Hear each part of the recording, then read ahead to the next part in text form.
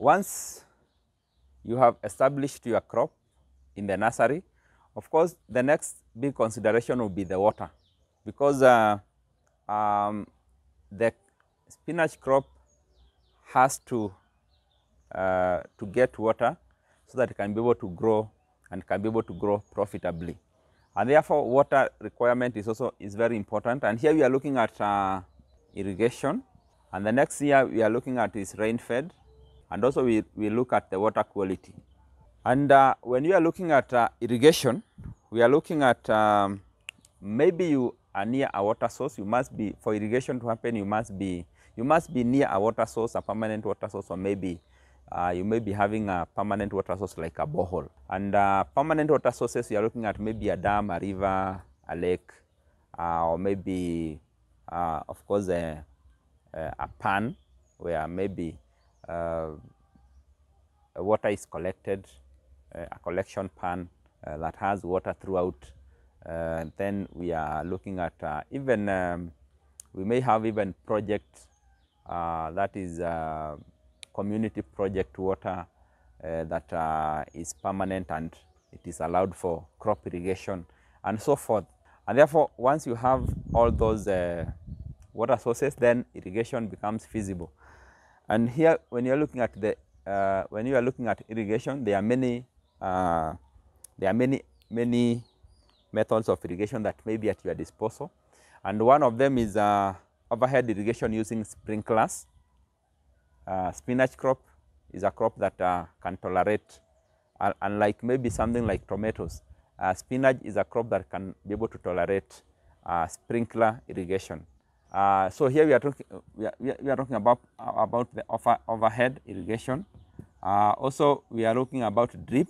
So once you have the method of irrigation, maybe you have a dam, or maybe you have some water, and here maybe you are looking at either the water may be limiting, or maybe the labor may be too expensive.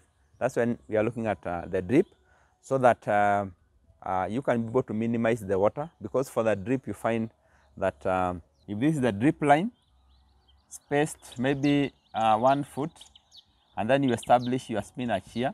So you're going to find this area, there is no water that will be dropped, but here there is a hole that usually drops the water directly where the crop is, and therefore minimizing or conserving the water.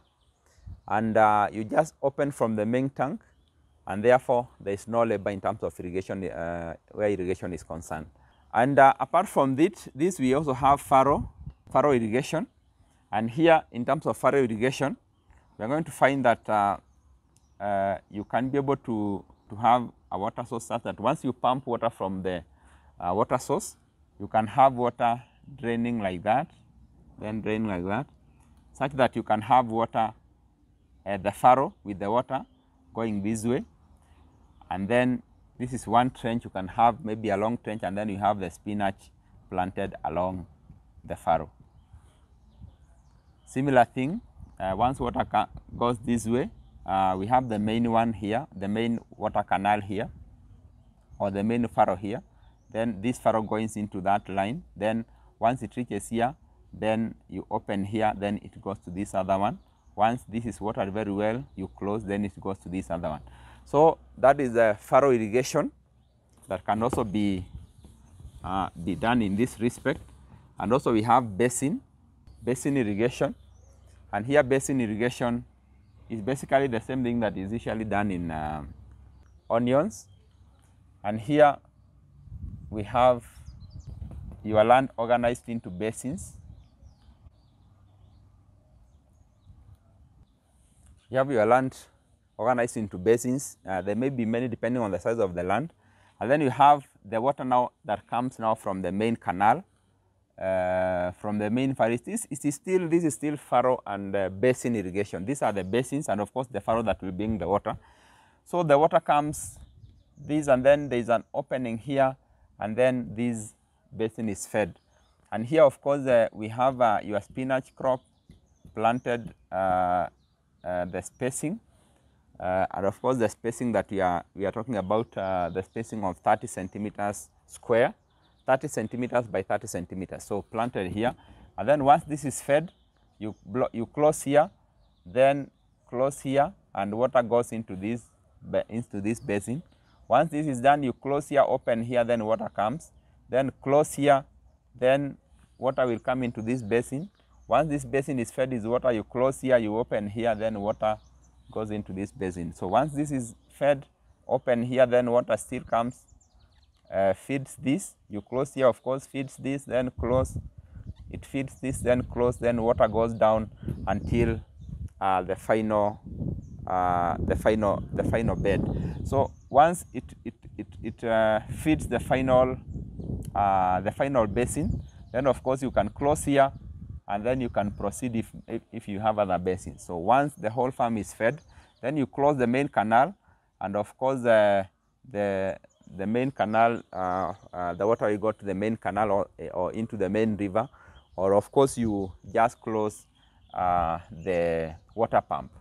Irrigation is usually complemented by the rain fed, because once rain is available, especially when it rains, you are going to find at that moment you are not going to do irrigation.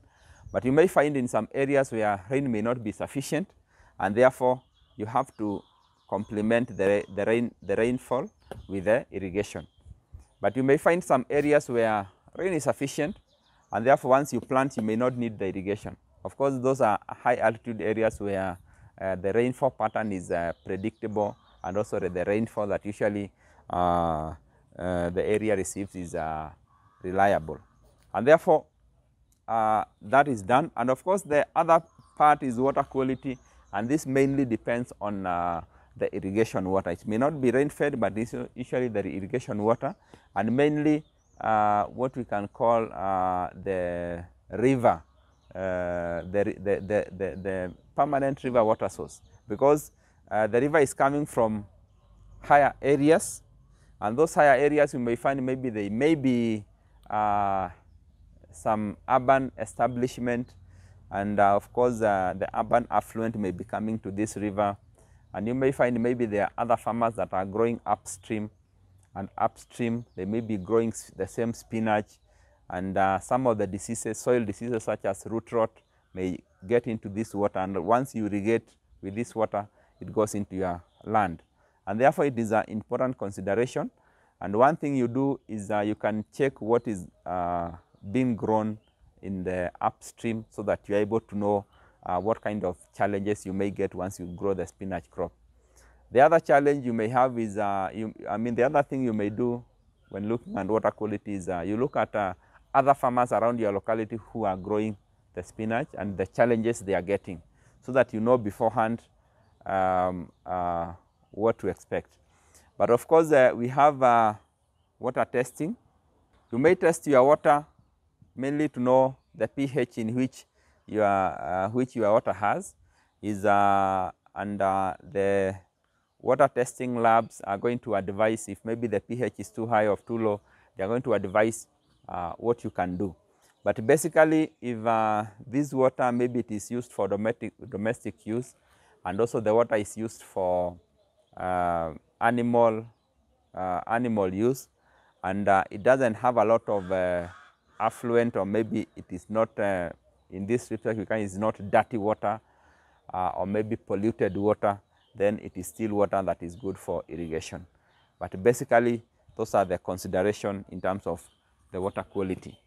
You may find also for spinach, you may find some instances where some nematodes.